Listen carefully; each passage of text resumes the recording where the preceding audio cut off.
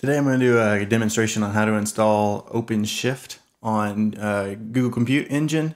This is going to be a multi-node setup, so a little bit more complicated than the demo that I did before where I used OC cluster up to just automatically set up a cluster on my local machine. For developers, that's great, but if you want to try out something in a more like a production environment, then you may want to have multiple nodes. And so there is a tool out there called the openshift-ansible installer that will help you do this, and this is going to be a demonstration of how that works. So here we've got this is the OpenShift-ansible installer here. We're going to start out by cloning that. So we're just going to grab this here. All right. And the first thing we're going to do is go in here to the Ansible config, copy Ansible config example to Ansible config.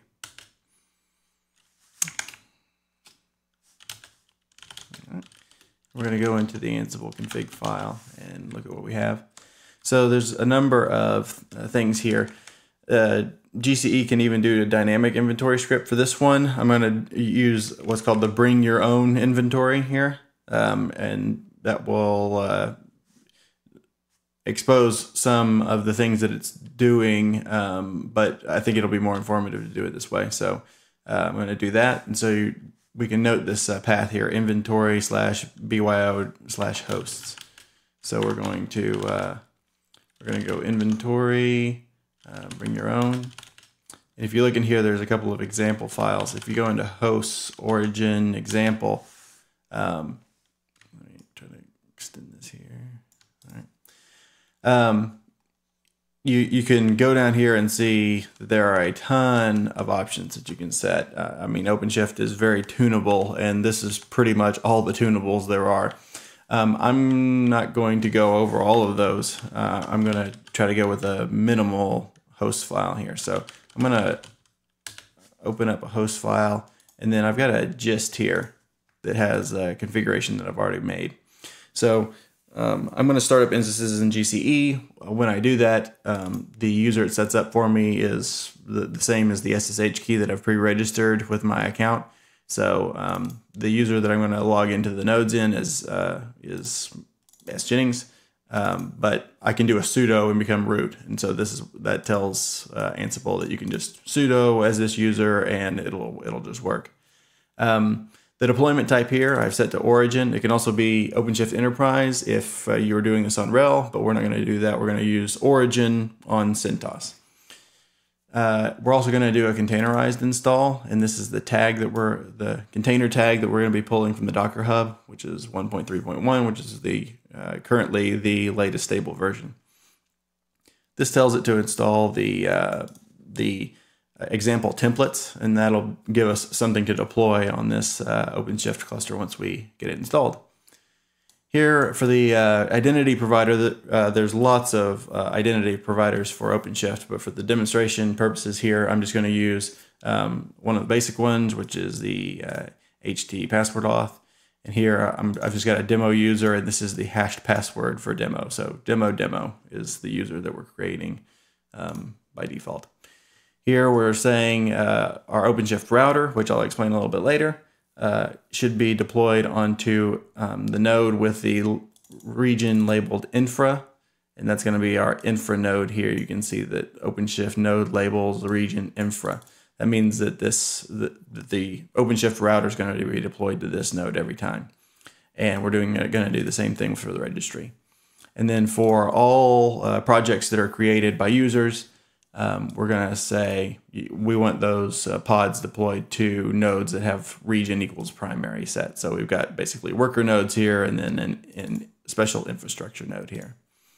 Here we list the masters. This is a domain that I own, and you'll see I'm going to update the DNS here in a little bit so that you can have nice names for everything.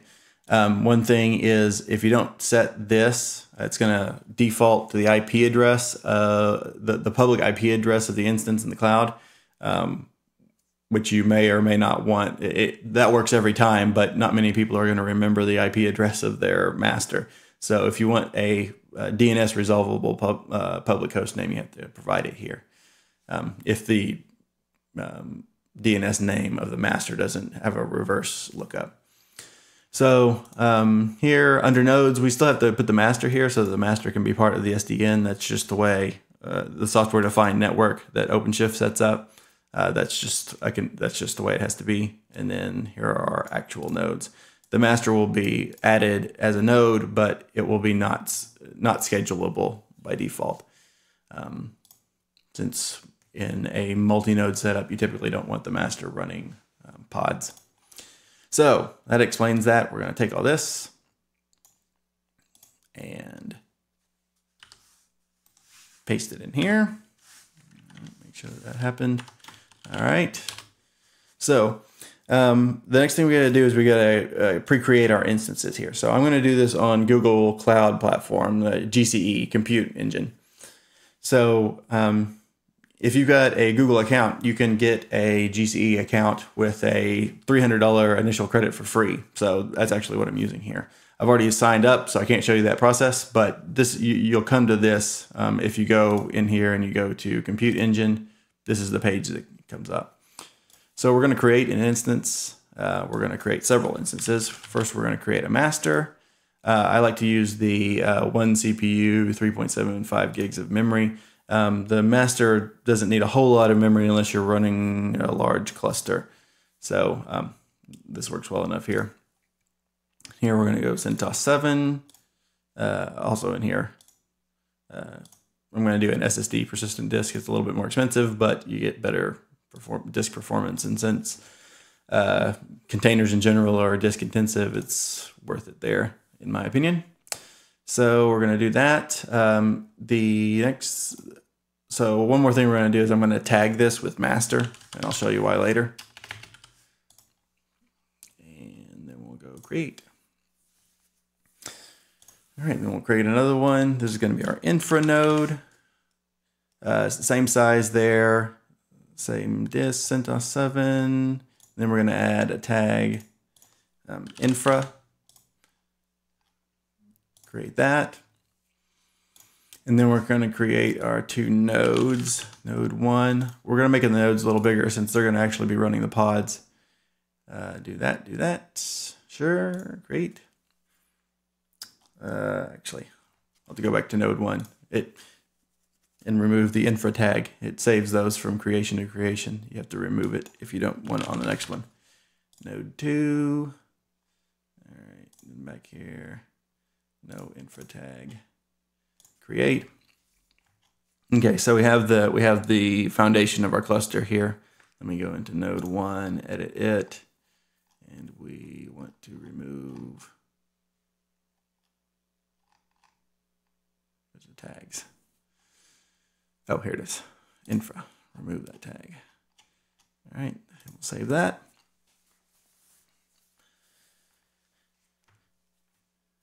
And then once we have that saved, we need to, for me, I set up DNS so that I don't have to do this by IP address, and it makes it a little cleaner. It also makes the routes that we're going to set up later more human readable friendly.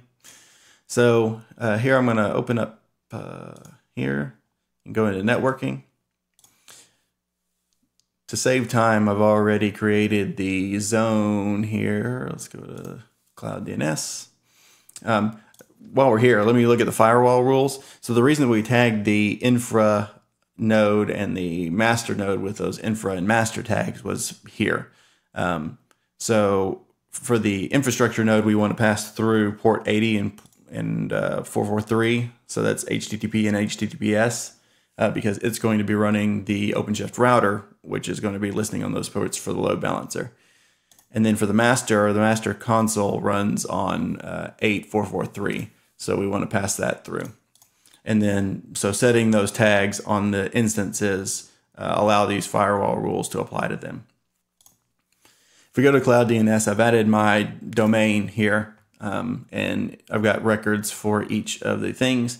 Because I was using ephemeral IP addresses before, I need to update this, so I will show you how to do that. I'm going to try to do that quickly here because it's a little tedious, but we'll just copy that. That's infra. Come in here, set that. This is master.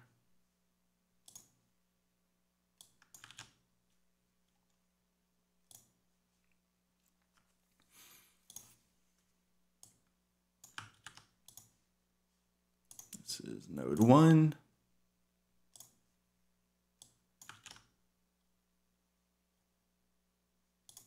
Okay, looks like that didn't actually change. And node 2.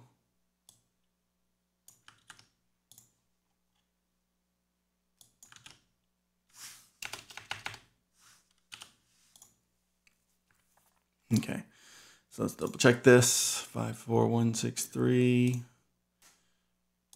252.107. Okay. So if we come here and we do ping master, all right, we're getting our resolution there. 163, 163. That's what we want. Okay. Then there's one down here. This will come up later, and this was in. If I go back to my gist here, you can see that I've set up the router default subdomain to be origin.exchange.me, and that matches this wildcard DNS. So basically, I can create routes in OpenShift, and they will always be directed to the infra node where the router is running. Okay, so we got DNS set up, we got all that set up. Okay, so we've got our host file here. I'm going to go back to our OpenShift-ansible. And from here, now that we've got the nodes set up and everything configured, we're ready to actually deploy OpenShift. So the command for that is ansible playbook. And we're going to use playbook, bring your own, config.yaml is what we want to run. So I'm going to hit that. And this will take a while.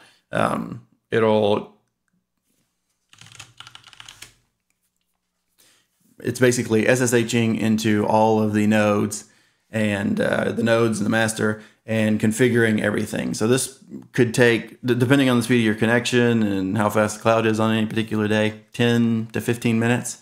So I'm going to cut here, and then at the end, I'll show you the end, and then log into the console, deploy a sample app, and we can see that it's all working. Okay, so that completed. That took about 15 to 20 minutes on my box. So just give you a expected time there. So first thing I'm going to do is log into the master node. And if you want to do anything at the cluster admin level, you need to do this. The demo user that we set up is just a normal user, doesn't have any cluster level roles.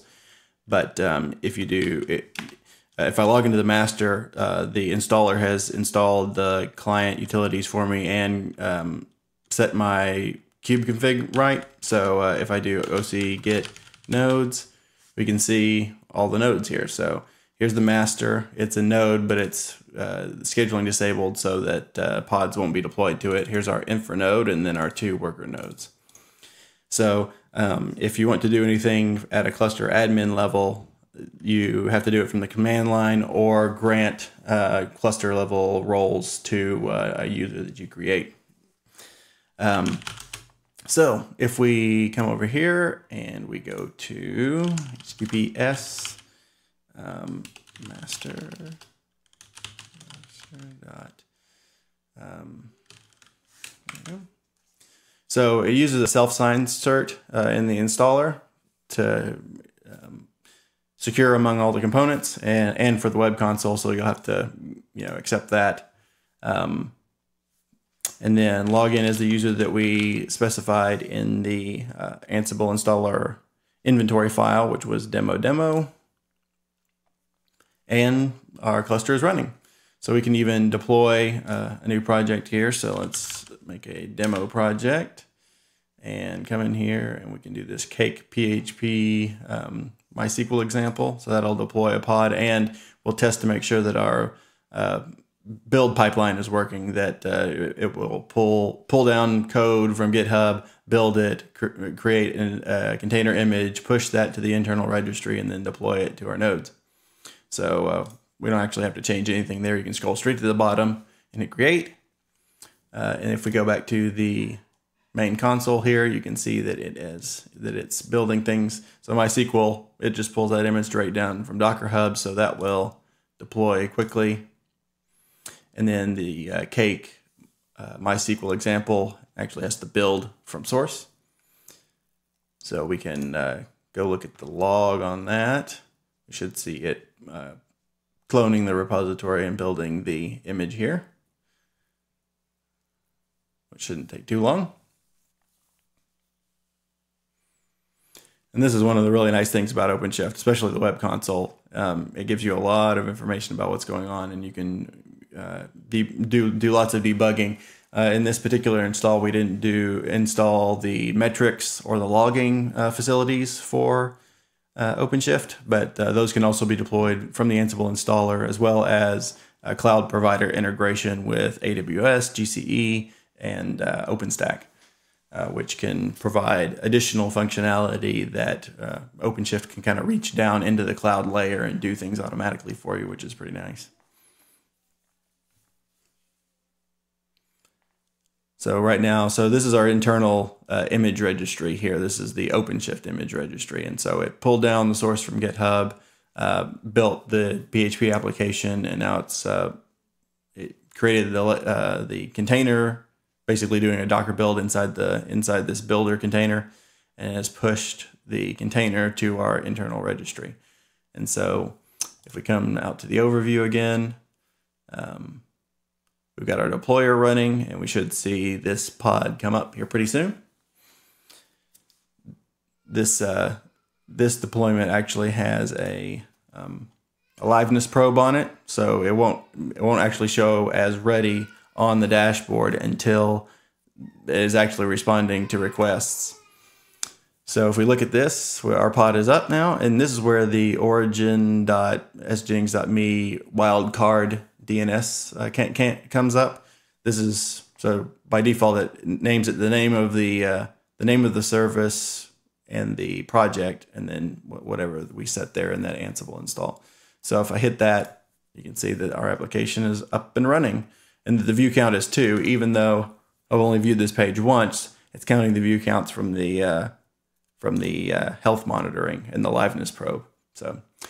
So that is a way to install OpenShift in a 4-node cluster in GCE. If you haven't done the free trial with GCE yet, then all this is for free as well. So hopefully you give that a try and explore what OpenShift can do for you.